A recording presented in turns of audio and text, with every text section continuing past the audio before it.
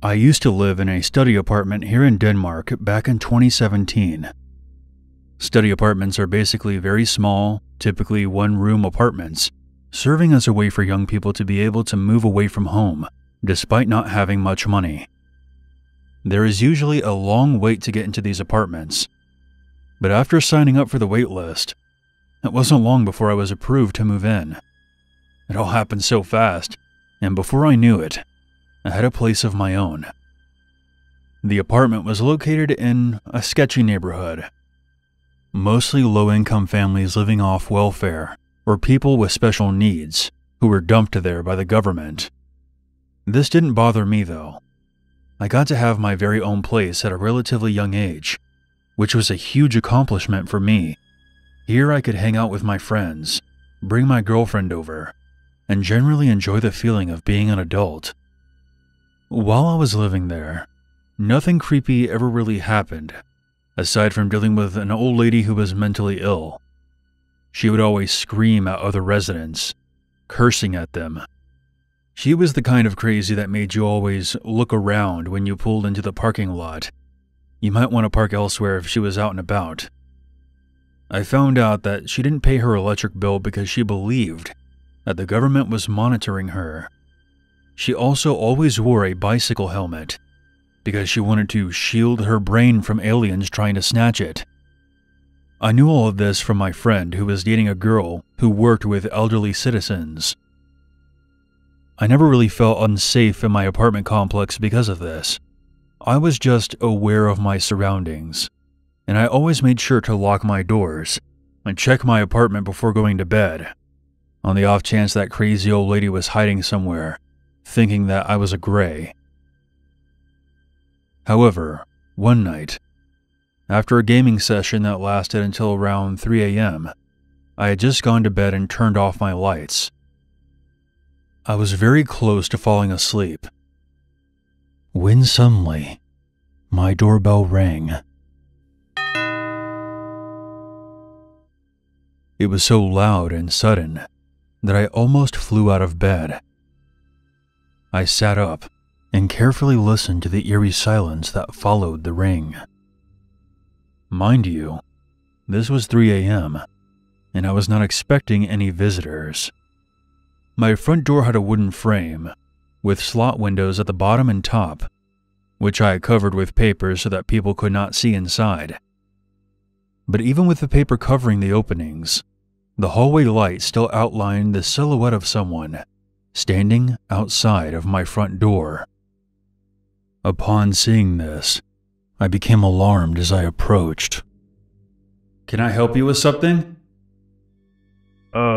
Please let me in. I need your help, please."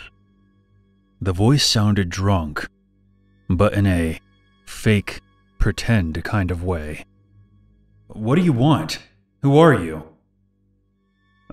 Please help me. I need your help. Please just let me inside." No way, man. I don't even know who the fuck you are. Do you have any idea what time it is? Just let me in, I swear. I'm not going to hurt you." Hearing this made everything seem much more creepy than it already was. I grabbed my golf club from behind my door. "Listen, I don't know what you need help with, but you had better speak up, or I'm coming out there, and you're not going to like what happens." I'm looking for number 86. Please, just let me in." 86? You're at 64. You're on the wrong level. Is this what you needed help with? The man then started to loudly bang on my door. I grabbed the doorknob and prepared myself for a confrontation. Suddenly, the pounding stopped, and I could hear the man's phone vibrating.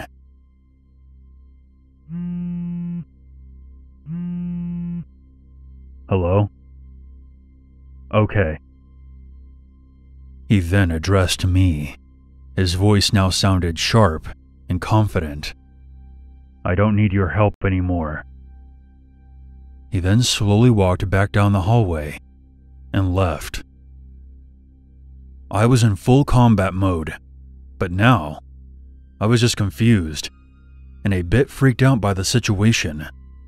I don't really have any enemies that would send a hitman to come deal with me. Maybe the guy was at the wrong place, or perhaps it was just some psychopath messing with people at 3 o'clock in the morning.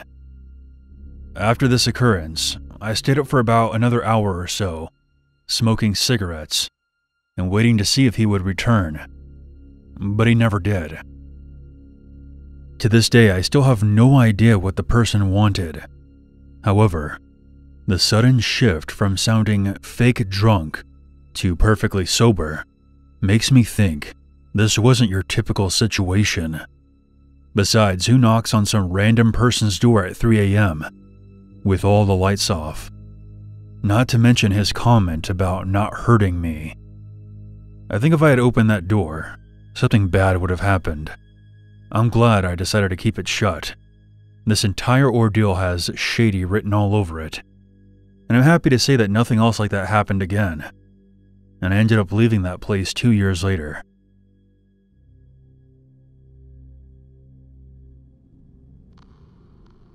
This happened about 15 years ago. I was 21 years old and living in my very first apartment. It was a small bachelor apartment in a sketchy area. I grew up in a town that was known to be rough and tough, and I knew how to handle myself and learned at a young age to keep my head down and not go looking for trouble.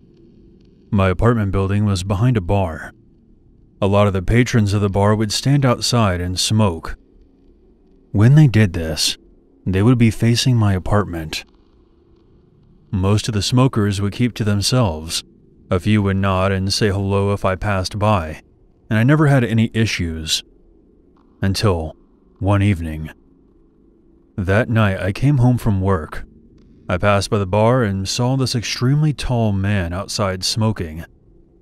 As I passed, he stared daggers at me. I gave him a slight nod and he acknowledged me, but he just continued staring. It made me feel uncomfortable, but I didn't think much of it. About an hour later, I hear a knock at my door. It was odd because you have to buzz people into the building. The complex only had 8 units, and I didn't really know any of my neighbors. I froze because I didn't really want to talk to anyone, but the knocking continued. I finally shouted, "Who is it?"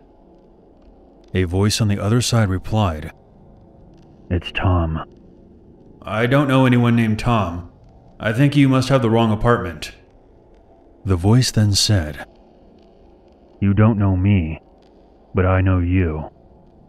Open up, so we can talk." I walked over to the peephole and saw that it was the tall man from the bar. I loudly said, "Or I'm calling the cops." I then heard him walking away and heard the exit door opening and closing. He was gone, or so I thought. A few minutes later, I peeked out the window and saw that the tall man was standing in the parking lot. He seemed to be talking to himself. At this point, I'm freaking out. I called up my landlord who lived in the building next to me. He told me to call the police, and in the meantime, he and his brother would go check things out. I call up the cops and I tell them what's going on. They said that they would send a car. Meanwhile, my landlord and his brother make their way to the parking lot. I watched out my window and saw them approaching the man. He took one look at them and then bolted. My landlord and his brother tried chasing him down, but he got away. 5 minutes later, the police arrive. I gave my version of events and also a description of the man. The officer stares at me and says, "It's a good thing you didn't answer the door. We've had reports come in of a man matching that description who has sexually assaulted women." A few days later, I get a call from the officer. He told me that as part of their investigation, they were talking to the owner of the bar. The owner informed them that the tall man appeared there a few days later, and the police responded and arrested him.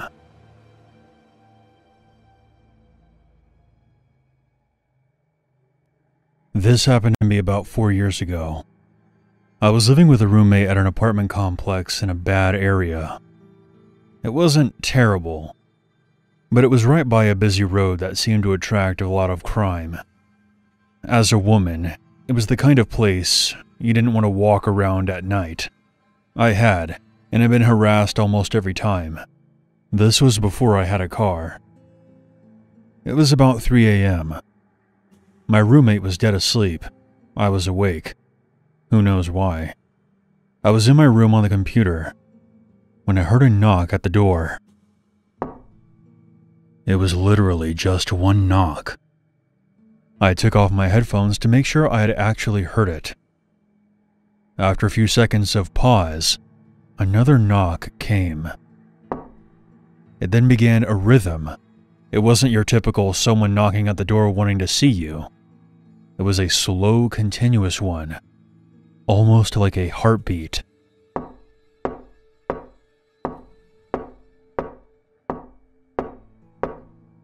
Instantly, I was alarmed, but I decided to just leave it alone.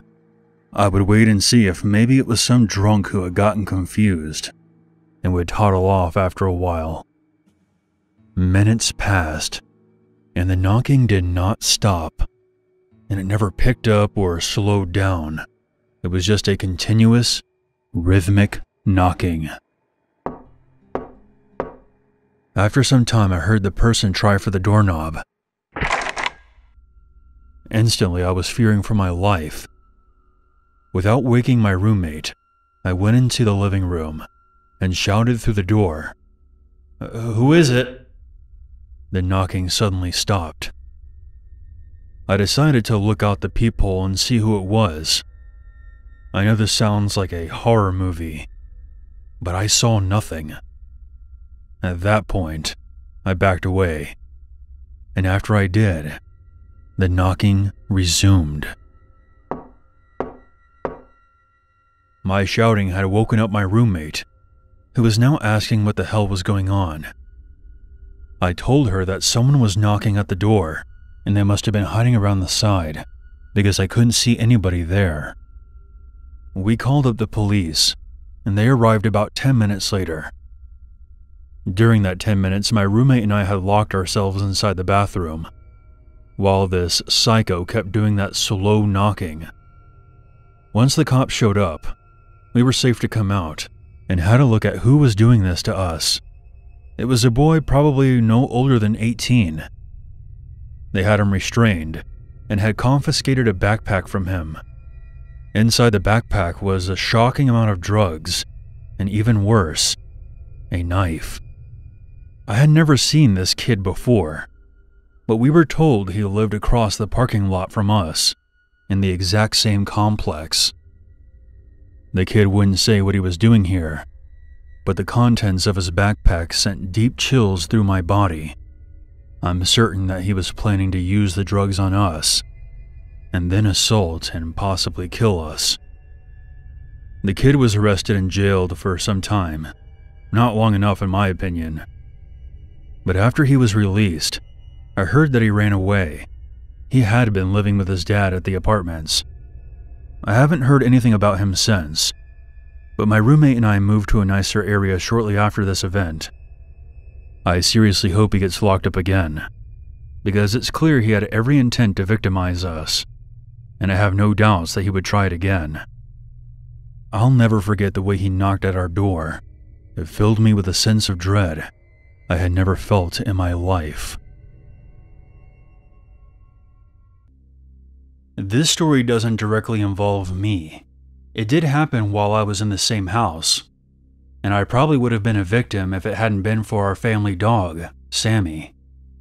In the early 80s, Columbus, Ohio was at the mercy of a man who was known as the Grandview Rapist. When he was caught, he was connected to over 60 crimes and was suspected in at least 40 more. One of the ways that he was getting into houses was by posing as a gas reader. He would target women who were alone with children. He would enter these houses and then threaten to kill the children if the women did not comply. I don't know how things worked in other areas, but here in Columbus, during the 80s anyway, letting a gas reader into your house was a normal thing. There were lots of meters in the basement, and it was the kind of thing you didn't really give a second thought to. One day there was a knock at our back door, and a man called out, "Hello, I'm here to read the gas meter." My mom thought this was kind of strange. Our driveway at the time wrapped around the house, and if he pulled far enough up, the back door would be closer than the front. So she figured that's what happened. She went to let the man in. No sooner had she opened the door, Sammy came charging into the room, frothing at the mouth and snarling.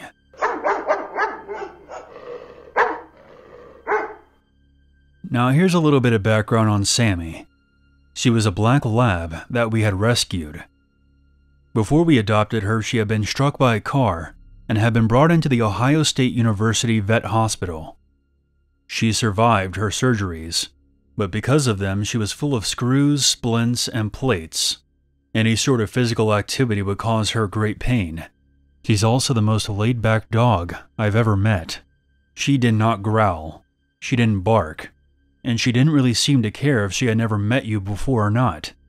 That was a dog who was frothing at the mouth in anger and jumping so hard at the back door that she not only pushed it closed, she actually broke the window on the door by slamming into it. All the while, my mother was trying to hold her back, saying to the man, "Oh, I'm sorry, she's never like this." After several minutes, this guy runs off. He does not hop back into a work vehicle. He runs away on foot. It wasn't until after the man left that my mom began to think how odd this entire situation was. The man she saw was not wearing a uniform or had a clipboard. She didn't even see a name tag either, so she decided to report it to the police. The operator told her to lock all the doors and to stay on the line. Within minutes, there were a trio of cruisers out front, and several more cops combing the area.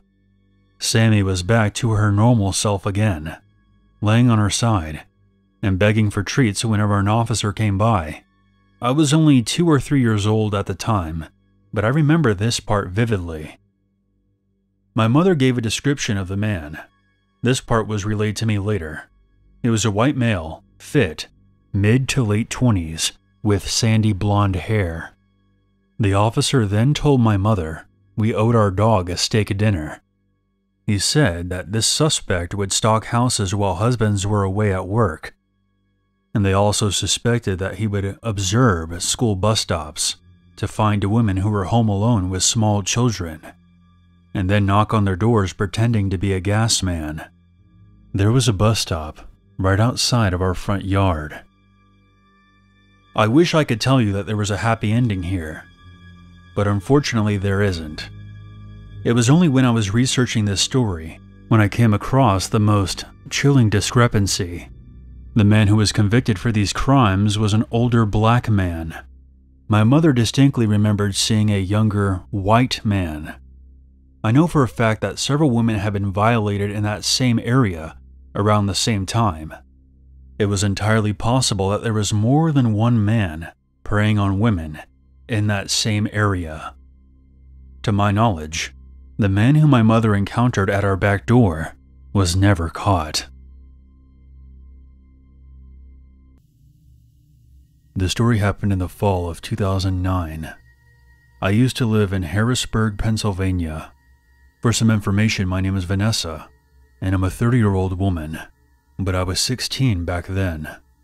And this was the year that I got my driver's license.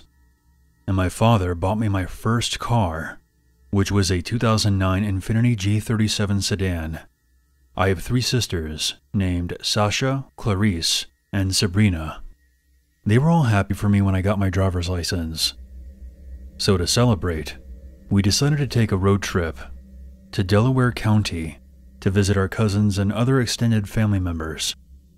Our father and stepmother were not very strict parents and were pretty laid back, so they didn't mind us taking this trip.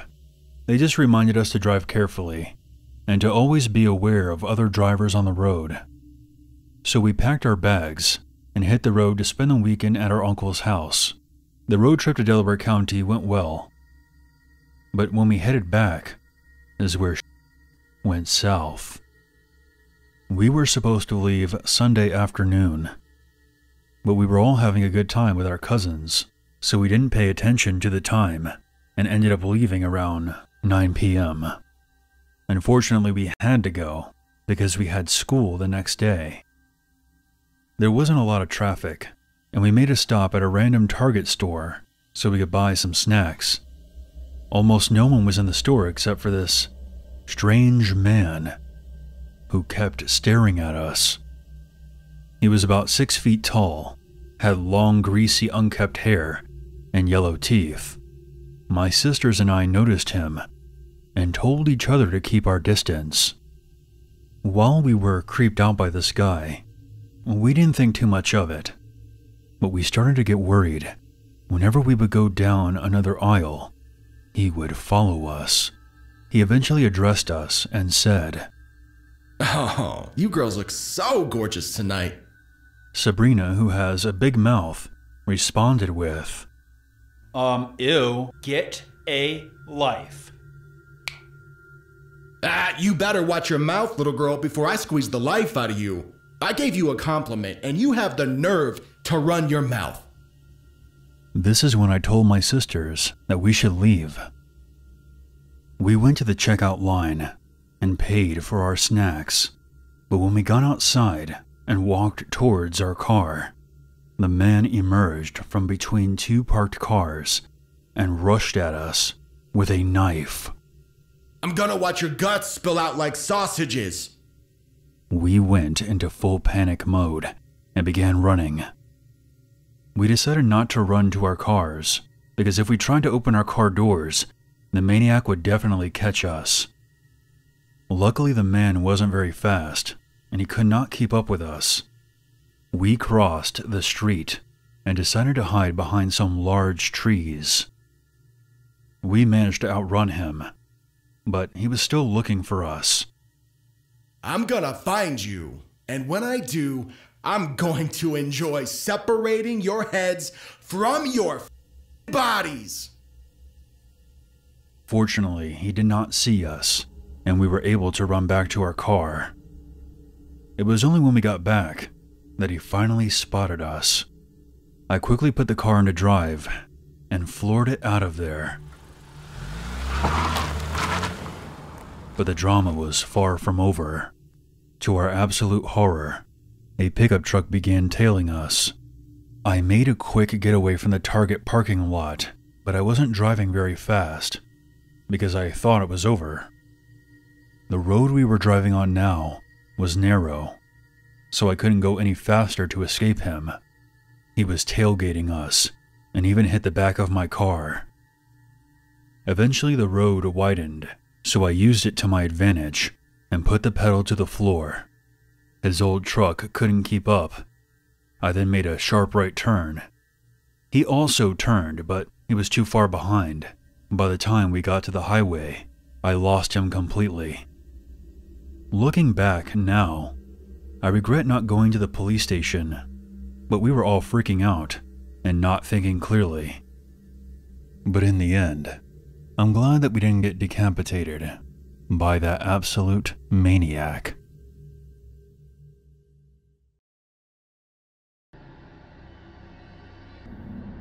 This incident happened about 5 years ago.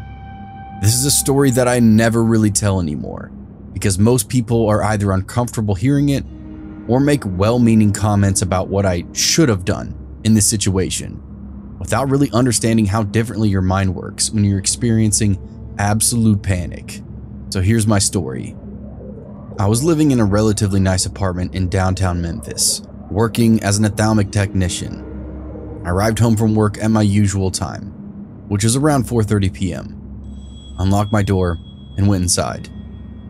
I set my phone, wallet, and keys on the kitchen island, hearing my heavy metal front door swing shut loudly behind me, and began taking care of some errands around the house. Having grown up in a small town, it was habitual for me to not lock my door during the day, especially when I knew my husband would be home soon anyway. I've never forgotten to lock my door once in 5 years since this day. I walked through my bathroom and into my large walk-in closet and began hanging up the laundry that I'd started earlier in the day before I left for work. My front door opened. I smiled with surprise. My husband was home a little early, and I happily called out to him, "I'm in here, love." I was met with silence, and slowly began to feel that sinking feeling of something is wrong crawl up my spine. I tried to shake it off, thinking my husband simply hadn't heard me, and walked out of my living room kitchen area.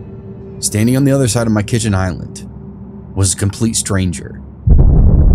He was male, older than me, I would estimate in his 50s, just standing there staring at me. No ski mask, no weapon, just watching me. I wondered if he'd maybe walked into the wrong apartment and was going to apologize and leave. But as he continued to stare, I realized that I needed to do something other than just gape at the stranger inside my house. I stood tall, puffed out my chest in an attempt to look more threatening, which is hard to do as a small female, but used a loud, clear voice, telling him to get out of my apartment, that he had no business being here. He completely ignored me, like I hadn't even spoken. Then began to pick up my things, my cell phone, my keys, my wallet. He picked them up methodically and put them into his own pockets. And that's when it hit me that this person is truly dangerous. I was naive enough to believe this was all a mistake until that moment. I darted forward toward the only other device that I had that would allow me to get help, my computer. I had to take a few steps closer to the intruder in order to reach it, but I still had 12 to 15 feet between us, so I knew I could grab it and run before he could reach me. As I picked it up and turned to run, I saw him start to move after me. I sprinted back toward the bathroom because it was the only place I could go and put two locked doors between us, my bathroom door and the closet door. I slammed and locked the first door, and within seconds, I could hear him messing with it, trying to open it. I ran into the closet and locked that door too, opening my computer and getting on Facebook Messenger to contact my husband. I sent message after message, pleading with him to call 911 and tell them that there was an intruder in our apartment. He got the messages within minutes and assured me that he had a dispatcher on the phone and he was leaving work himself to try and get to me if he could. I waited and waited. The bathroom door opened and the intruder came inside. He moved to the closet door and started to break down that door too. Here's the part where people usually start giving me advice on how I should have acted, but all I can tell you is that I was frozen in the moments. With fear and shock, I don't know, but I didn't scream or cry or search for a weapon in that dark closet. I didn't brace the door or try to hold it closed. I just kneeled in my closet and waited to die, because that's what I thought was going to happen. People also like to tell me that I lived in an apartment. Surely if I'd screamed, someone would have heard and come help. Surely there was something heavy enough in my closet to use to defend myself. Hell, even the laptop I had would hurt someone if I swung it at him. Why didn't I do anything? I don't really have an answer for that. But the closet door miraculously held. I heard frustrated footsteps go back into the living area of my apartment. I heard things breaking, bottles shattering, my drawers and refrigerator cabinets being flung open, and things were torn out of them. I continued to sit in that closet, silently crying and waiting to leave, feeling that death was inevitable. I feel awful about my selfishness in the moment, and I messaged my mom, who lived a 15-hour drive away, and told her what was happening as well. I desperately wanted comfort, and to tell her how much I loved her. I'm not a parent, but I can only imagine the fear and helplessness I put her in, knowing that her daughter was in danger and there was nothing she could do to help. She messaged me back constantly, begging me to keep replying. I told her I would as long as I could, but I also told her to tell my brothers that I loved them and to help my husband through whatever happened next if it ended badly for me. The intruder came back and started messing with the closet door again, mumbling disjointed words that I couldn't really distinguish. I remember hoping that the police would get to the apartment before my husband, that he wouldn't be the one to find me in whatever state this invader left me in. The front door opened once more, but this time it was my husband shouting for me. The intruder walked out toward the living room kitchen area again, and I opened up the door and darted from the closet to find my husband on the ground with him, pinning him in place. The man kept mumbling and at times yelling, but never really put up much resistance. This entire part is a blur for me. I remember feeling like the room was spinning, filling with fear mostly for my husband at this point. Eventually the police found the apartment. It took them about 25 minutes to arrive, which still blows my mind. I know that time seems to move slowly during scary situations, so I thought it was less than that. But from the time my husband dialed 911 to the time the officers arrived, it was 25 excruciating minutes. This isn't intended to bash them in any way. It just seemed like an unusually long time for a response to a home invasion. They got my things back from the man and took him out of my apartment. I numbly went through the process of filing a police report and telling them what happened. One of the officers commented that I really should keep my doors locked at all times. I remember feeling like he was being very insensitive or blaming me for what happened. But later, recognized his words were coming from experience. I'm sure he's seen this situation end differently for other women. Within 30 minutes, the scariest incident in my life was over, but I've carried the fear, the violation, and the anxiety of having someone intrude into my space for years. If it happened to me once, it could happen to me again. If this or something similar has happened to you and you're struggling with the aftermath of it, the sleepless nights, the lying awake listening for sounds of forced entry, the nightmares, the constant check and rechecking your locks, this is what eventually helped me. A year after this took place, my husband and I moved to the Midwest for his job. We selected a safe town with a nice apartment complex and chose the third-floor apartment with only one point of entry.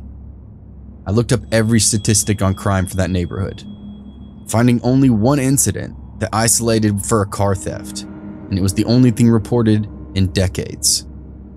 I still couldn't sleep at night. It was definitely better than staying in that same apartment in Memphis, but my husband often worked night shift now, and I couldn't simply continue being terrified to sleep at night. I realized my biggest fear wasn't that something could happen again, but that if it did, I was just as unprepared now as I was then. I hadn't changed anything other than locking my doors, and I knew I would likely freeze up again and leave my life up to being able to hide well enough or having a door hold long enough to save me, and that was unacceptable. I walked into a martial arts school with an excellent self-defense program, introduced myself, and started taking classes. At first, I was quiet, hiding in the back of the room and generally keeping to myself. My instructor, who was both incredibly kind and incredibly insightful, slowly built up my confidence and brought me out of my bubble of fear. After several months of training, I finally shared my reason for taking classes with him, and he's worked with me tirelessly to give me the ability to protect myself in any environment. I've been training for years now, and the difference has made in every aspect of my life is unbelievable. The meek, quiet girl that waited to die in her closet does not exist. I'm confident, I'm strong, I'm worthy of living and protecting myself in my home. I'm no longer ashamed of how I handled the situation I was in, but I also understand what steps I can take to ensure that I'm safe. It wasn't easy, and it didn't happen overnight, but it was worth it. I recognize this might not be a solution or option for everyone. Your experience is valid, and however you decide to cope with your own story is the right choice for you. This is how I happen to do it, and it's worked well for me. Thank you again for listening. I'm a little afraid to share this because I'm not sure how people will respond. Maybe doing so will help someone else that's feeling alone with this. If anyone is struggling with their own story and wants a kind ear to listen, I'm here. Stay safe out there.